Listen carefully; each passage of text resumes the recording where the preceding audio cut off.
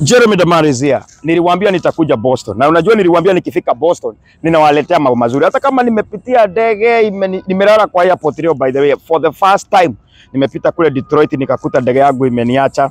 I mean ilikuwa saa 8, the other flight was supposed to be at 5 AM. Sasa nimekuwa na kazi gumu sana. So if you are in Boston, I'm already here na kesho nitakuwa pale kwa Reverend Morris pale upande wa Lawrence na nitakuwa hapo. But now hapa nikipita hapa Boston kuna park iko hapa Boston inaitwa namna gani? Hii park inaitwa namna gani? Boston Public Garden. Boston Public Garden. How are you?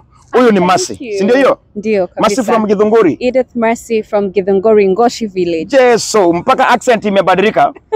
Ndio hiyo. Sasa hebu asalimie watu wa Githunguri wasikie accent imeisha. Watu wa Githunguri saseni. Edith Mercy mtoto wenu na wapenda sana. Walikuwa wanakuhitaji huko nyumbani. Unajua Hosana. Kairetu ka Hosana. Kairetu ka Hosana. Wa jameni. Sasa tuko na Phyllis. Phyllis, you. How are you? Temwega. Hey, jameni. Unajeza wakati naambia Phyllis alikuwa mtangazaji kule Kenya. Na sasa watu wengi tunajua saizi ndio watakuona ulienda wapi. She is here in America. I'm here in flesh, in the flesh. Hebu asalimie kwanza. Jambo mingi, nijitagwa Phyllis wa Karura from Kiambu County, Kikuyu. Hapo katikati hapo nipo home. Kiambu County. Kikuyu to be precise. Kiambu County tumetolewa watu warembo sana. Oh yeah. Wale wanasemanga Kiambu ni kuoga tu. Si hamu kudanganywa. Hiyo ni kuo? Ni sisi sasa. Ni sisi sasa. Yes. Vipi uko salama? Niko salama salmini. Nashukuru. Wow, Amerika naona imekuteleza vizuri. Well, I can say it's the grace of God. Amen. Juu mambo mingi tunafanya but with faith. Amen. Alafu unaenda mahali na kukubali, unaishi kama ulizaliwa huko. Yes. So I just give God all the glory. Na najua mnajiuliza, gai yule madamu namjua. Hebu wapi walikuwa nakuona wapi? Mimi nilikuwa naonekana sana kwa TV inaitwa Kameme TV ama Mount Kenya TV. Nilikuwa naleta show ya nyumbani, mambo za nyumbani, mambo za upendo, relationships, marriage, those things. That's what I used to bring. And you know, from one glory to another. Hiyo ilikuwa wakati ule, hiyo ndio glory nilikuwa nayo wakati ule. So I did my shows, tulikuwa pamoja, tunaona pamoja, tunasoma pamoja, lakini sasa Mungu amenipatia mambo ingine, lazima nifanye hii ingine. Sooner or later mtaona matunda yake. Kabisa, na hiyo ni kumaanisha bado pia tutaongea mambo ya mapenzi hapa. Kwani iko namna gani? Hakuna vile tunaweza ongea tukachi mambo hii. I mean, yes, hapa tuko na mwenyeji Betty, anaitwa Betty, my good friend from Boston. How are you? I am very good. Good to see you. Nice to see you too. Hey, nimekuona, nimesikia tukiongea sijakuona. Hata mimi nimeishi nikitamani kukuona. Unakuanga wa ukweli. Kabisa. Si umeniona hakuna kitu kimebadilika. Yes. Yeah, how are you? I'm so good. Yeah. Hebu wasalimie na uambie kwani kulikuanga wapi? Na make sure unanichukua video, sio wao tu unachukua video my friend. Wewe cameraman wangu na urudi nyuma kidogo, umekaribia sana sisi. Kwa majina, my name's Beatrice Masharia. Yes. Nimetoka Kikuyu. Aya. Wakarura is my hoodmate, my homemate. Yeah. Na alikuwa ananiambia nyinyi mlikuwa matajiri sana, mlikuwa lakini achana na Wakarura ama ni joke zile zake za TV. Wacha niseme not really, but we thank God. Amen. Mundu aheyo title ni ametikire. Ona angekorwo tiguo kwari ri, I receive it. Amen. Yes. Wow, good to see you guys. Unajua sometimes I always tell people, watu wale kule nyumbani wanaambiangu ati diaspora sijui watu wamekaa hawapatangi nafasi. Sasa nyinyi nimekuta mkirelax kwa hii park jameni. Mnatega ama namna gani samaki? I mean. I think Boston Public Garden. Wenye tu jina iko imeandikwa ni public, meaning hakuna mtu nani ama nani hafai kukuja. Na ni mahali watu wanakuja kupumzika, watu wanakuja kufanya mambo yao. Unaweza keti tu kwa nyasi. Pande zingine zimekubalishwa, pande zingine hazikubalishwi. Kuna boat ride ukitaka kwenda boat ride. So it's a place just to come and relax. Kabisa. Juu tena uwezi ishi kufanya kazi ukose kupumzika. Ukuli hizo pesa utakuliwa na nani? So now you have been in America for 1 year now. Yes. Is what you have been seeing what you expected? I think to be very honest, kuna mambo mingi sana si usikia tukua nyumbani. Na ukikuja huku unafikiria utakuja umeyaona immediately. But ukikuja huku ndio una realize as much as watu ufikiria it's a land of milk and honey, si hivyo venye unafikiria. Kuna hustles and bundles za huku. Lazima utapata shida mahali kama binadamu tungu ule mwingine. Lakini na wewe ukishika line vizuri, kuisha maneno. Mambo yako iko sawa. So na jiafupi unajaribu kutuambia sasa Dora imekamata pahali pake. Siwezi kataa. Amen. Wacha tuongee na kasichana ka Githunguri. Well, imagine mtu kutoka Githunguri. Githunguri ulitoka lini? Githunguri nilitoka 2019 mwaka ikienda kuisha. Nikakamatwa na wakati wa COVID na si Mungu ni mwaminifu. Ati COVID is behind us. Yes. Nakwambia. Ndio hapo sasa. So 2019 ulikuja green card ama kiile tu sijaza Mungu. Wacha nikwambie kweli nilikuja kutembea. Lakini unakujaje mahali kama hapo unaona urembo kama huu? Na unarudi tu kule kwa ukasema urudi? Nikasema acha kwanza nitulie kidogo, nione venye Mungu alitaka niweze kuona. Na kwa kweli kwa hakika nilibarikiwa na njia zote. Amen. Hey, mpaka ukapata mtu. Njia zote ni kusema ulipata mpaka mtu. Haya, seriously. Na usiniambia ni huyu camera person wetu ama huyu ni wa nyumbani tu. I mean, let's talk. Let's be serious. So ulikuja? Nilikuja. Kutembea. Ukaona nchi ni mzuri. Nikaona nchi iko na maziwa kama vile watu wanavyoona, lakini pesa hazikui kwa miti. Tena mimi umeonyesha. Miti tu ni miti ya kawaida kama ile ya nyumbani, lakini hii imetunzwa. Ndio. So Mungu akakubariki msee. Kabisa. Mzungu? Hapana. Wakwetu. By the way, nilikuja kutembelea ama kusogea kidogo. Unajua saa zingine watu wanasemanga mtu akikuja Amerika anapata mzungu. Umewapata? Umewaona area? Hata tupata nangi.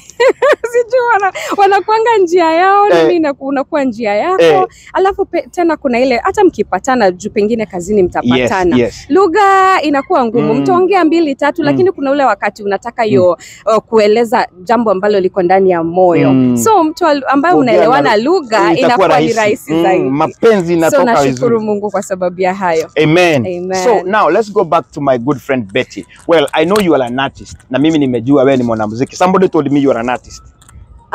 Yes. Ulianza kuimba lini? Nitasema nilianza kuimba nikiwa kitu kama class 7, 6. But hapo ni kurealize unaimba. So I went to church, I started singing in church. I went to high school, I started singing in chapel, in CU. Nikatoka hapo, tena nikaenda worship team. And now I'm here and I'm still doing it. Wow, amazing. So unajua kuna watu wamekuona wakauliza, "Guy, yule ni Betty alikuja America." I mean, yule ni Betty alikuwa anatuongoza kwa CU. Ulikuwa unasoma shule gani? Senior Chief Koinange. Nilikuwa na kamutu huko. Si kamutu hiyo unafikiria. Na nyinyi jameni. Kuna kijana rafiki yangu. Lazima unajua kamutu kanarifaanga. You know? Opposite sex. Hapana, lakini alikuwa mtu wa kwetu. Alikuwa anasomea huko Senior Chief, alafu akatoka Senior Chief, akakuja ile shule nilikuwa nasomea. Na ni gani hiyo? Nitakwambia baadaye. Yetu ni za kule Mashabani. Hallelujah. So now America ulikuja lini? America nilikuja 2019. But officially nilifika huku 2021. Yeah. So ulikuja 2019 officially? Nilikuja 2019. I'd come to visit. Nikarudi nyumbani kidogo, tena nikakuja 2021. Sasa kufika 2021 that's when I realized this milk and honey cannot go unkempt. Unatoka. Yes. So pia ukasettle. Yeah, I settled here. With the family? No, my family is back at home. Husband and? No, my children are at home. Off the camera. Okay, awesome. So I mean, but we thank God, at least these people can prove to you that this country is a great country. It's true. Because mmesikia watu venye tunaambiwa tunaoshaga choo nini, watu huko hawalalangi. Kama mimi kuna siku nilikuwa naambiwa sijui mambo magumu sana. But of course it's always good to tell them that even if we are in a foreign country, hatuko ile level tulikuwa. True. Ama namna gani? It's true. Si tukienda kukula pale saizi kwa sababu unaona tununulia lunch, utaenda uwekelee kangapi? Nitawekelea kakadi. Atawekelea pesa kama mimi nitakula $50 kandi haiwezi isha. So I mean na kitambo tulikuwa kule Kenya tulikuwa tuna hustle. So Kenya ulikuwa unafanya nini? Wewe umetuambia kwa TV. Wewe ulikuwa unafanya nini Kenya shule? Mambo mingi Jeremy. Sababu yangu atakuja America for the first time ni kwa sababu nilikuwa nimelelewa katika mji wa watoto yatima unaitwa Hosanna Children's Home. Na ndio sababu nimekwambia nilikuwa naitwa kasichana ka Hosanna. Na mama yangu mzazi ndio usikimbie zaidi, ndiye mama ya watoto wa yatima. So Mungu akatubariki kwa njia nyingi, tukafungua milango yetu. Hata sikujua privacy kutoka uchanga wangu. Na hivyo tukapata sponsors ambao waliweza kuwa wananiita mahali hapa Amerika ili nikuje nisaidie wakati wa fundraising ili waweze kuona uso wa at least mtu mmoja yule ambaye wanasaidia kule nyumbani, na nikuje niwe kama hadithi ama kielelezo cha watoto wetu wengi wale wamesaidika kupitia mikono yao. So hivyo ndivyo nilikuwa ninakuja na Mungu ametuleta na ametutoa mbali. So kudos to Mercy's Hope Incorporation, ndio the organization ambayo ilinileta Amerika na ndio ambayo organization ilikuwa nafanyia kazi na ndio ambayo ilikuwa inasaidia na kusupport pamoja na Hearts for Change Hosanna Children's Home. So na umesema iko Githunguri? Iko Githunguri. Sasa unaweza juta kukuja hapa maybe kumiss home marafiki? Nakwambia ukweli ni kuwa huku social life iko chini kidogo. Kwa hivyo unakuta mahali una miss your family, una miss hao watoto, ndugu na dada zangu. Mimi sikujua maisha ya kuwa bila ndugu na dada karibu. So kukua ninawakosa sana, ninawakosa, lakini kuna kitu moja mimi husema. Ile shida ndogo ndogo ya kukosa chumvi, hata kama sasa chumvi imepanda bei kabisa, kukosa chumvi, ati kuna mtoto amekuwa mgonjwa na kimbizwa hospitali. Kwanza swali la kwanza ni msimpeleke hospitali yenye pesa mingi, kwa sababu hiyo ndio swali ya kwanza. Siku ya leo Mungu ametubariki kiasi kuwa kwanza tufikiri mambo ya hospitali ni hivi, tunataka aende hospitali mara hiyo ingine tunakuja kufikiria baadaye. So Mungu ametufikisha mahali ambapo sisemi tumefika, tunasonga bado. Mungu tutafika. Tunasonga bado. Hallelujah. So tukirudi kwa my good presenter hapa, because of course watu wengi sana wanamjua kwa Kameme. Well, challenge moja ya nyumbani, kila mtu ni celeb, akikuona Viles wakalura wito. Sasa hizi unakuja Amerika unajaribu kusema mimi naitwa Phyllis, ni kwa Kameme TV. Kuna mtu anajua. I think nikitoka Kenya nilikuwa nimesema nimetosheka na mambo ya media na TV and stuff like that. Na wakati niliona nilikuja tu bado kutembea kama wenzangu hapa. Nakuja tu kutembea, lakini ukitembea ndio unaona sasa nitarudi aje, na opportunities zinajileta zenyewe. So wakati nilikuja huku nilikuwa nishaamua sitaki ile jina nilikuwa najulikana nayo. Nataka kubuild jina ingine mpya na maisha mapya. So naweza shukuru Mungu sana kuwa ni wachache sana wananijua na ni Wakikuyu wa Kenya wale wako kutoka nyumbani, but the rest of the people don't know who you are. So wherever I go I fit. Lakini nyumbani kulikuwa na expectations za juu sana. Anafanya kazi kwa TV, kwa hivyo yako nayo. Lakini saa zingine what they thought we had, we never had anything. Lakini huku tunatoshana na kila mtu. It doesn't matter what you were doing before. Mungu ametubariki na njia somehow zinatoshana. Let me tell you something. You asked a question about kupata bwana mzungu ama Mwafrika or whatever color. There's some perception watu ufikiria wakikuja huku kama ni wasichana wanadumaya sana, wanataka kuolewa na wazungu. But let me tell you, you're listening to us. The minute you come here, you meet them, you mingle with them, you find yourself looking for that black man. I won't say why, because kila mtu na experience yake, but maybe they may support na uwezi ipata hivyo rahisi.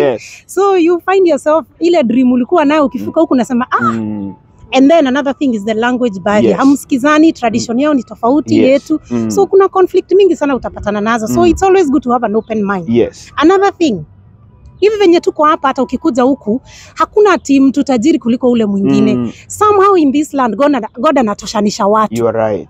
Everywhere you go, kama ni mzungu, kama ni Muespanyol, kama ni Muafrika, kama ni Nigeria, somehow you feel like all of you are equal. That is the advantage that is here, and it's not in Kenya. Kenya watu wanajitenga. Wale matajiri wanaenda. Lakini ukifika huku haijalishi. Na hiyo ndio kitu nashukuru Mungu sana kwa kunileta mahali kama hapa. Natosheka. I mean, that's what we are saying. Nimebaki tu kunaona. Na hata usitake kunaona, ukae hivyo uko sawa. Wewe sasa uko kwa market salama sana. Unajua sasa watu washajua mrembo wetu hapa Phyllis Wakalura alikuwa Kameme. She's a celebrity. She's our celebrity here in America. Lazima tumshike. Alikuwa anaongea kuhusu families. Me have followed her relationship. Nimewaona na Mankush sana mara mingi sana mkiongea for like 5 years. Now you are here. Now we gonna be. Sasa naanza ya huko. Exactly, that's what we are talking about. Tuanze ya hapa, and of course tunaanza na Birmingham. Ukuje Birmingham tuanze kuongea na watu kuhusu boma. Sio hiyo? Ya mtu kama ako na bibi, hapana cheza na bibi yake. Kama uko na mume, shikilia mume wako vizuri. Kwa sababu si kama hawa wawili nimesikia bado mnaomba Mungu. lazima aombe kila wakati. Wewe mbangi Nimesikia mnaomba Mungu tafadhali tupe kila mtu ndani ya roho yake, I'm sure they have a special prayer. Exactly. So na God ndiye anajua, zingine hatuzisemi kwa nguvu lakini iko perfect. So hawa ndio watakuwa wa kwanza. Kama huyu anaweza tupatia experience yake, ameolewa, amekaa huku na bwana yake, wamebarikiwa huku, anaweza kutupatia show, atuambie challenges zenye ameface kutoka wakati alikuja. Pengine alikatiwa na huyo mzungu, kwa nini alikata huyo mzungu? Pengine because all those things happen. I mean kama hakukatiwa then akona kasoro, si ulikatiwa? I know, ulikatiwa na mzungu. Bwana yake anasikiza mzungu. Tutaki kuchoma. Bwana yake anasikiza kwa TV. Haya sawa, hapana. And the same thing, anaweza kutuambia dating life ya huku maybe iko aje. Kama umejaribu. Oh, you know, kudate mzungu. No, dating a white man is a challenge because as Phyllis has said, their culture, their language barrier, you know, all those things are. So me pangu siwezi jaribu kudate mzungu. Black till I die. Lazima kwa Amerika hata kama ako Kenya. Sasa nitaenda kudate mtu wako Kenya aje na niko Amerika. Life is for where you are living. Ngoja, kwani sisi wanagoja? Mnaona kuna watu wanatugoja na mafailo. I think wanataka kuchukua namba za simu. Hapana, labda anataka kutuuliza, hey guys, what happened here? But it's okay. Anyway, we love you so much, and of course we are saying the love of Jesus imetutosha sisi, na tunasema hallelujah, Yesu ametuwezesha kutuleta hapa. And of course if you are dreaming to come here, it is possible. Just trust in God, believe in God. Everything is possible in Jesus name. Kama yeye alikuja na njia yenye alikuja nao ya mwewe, mwenye alikuja na njia yake sijui ni gani. Yeye venye alitembea na mimi nilikuja na green card. Mimi nasemaga green card. So kuna njia mnajua inaweza leta mtu hapa. Unajua watu wananiuliza kati mwambie wale. Sio wewe tu unaulizwa. Wanauliza sana. Okay. Lakini thank you very much. We love you so much. Kutoka hapa upande wa Boston, mimi naitwa Jeremy Damares. Naitwa Betty Masharia. Phyllis Wakarura. Edith Masi. Thank you very much. We love you. Mwah. Mwah.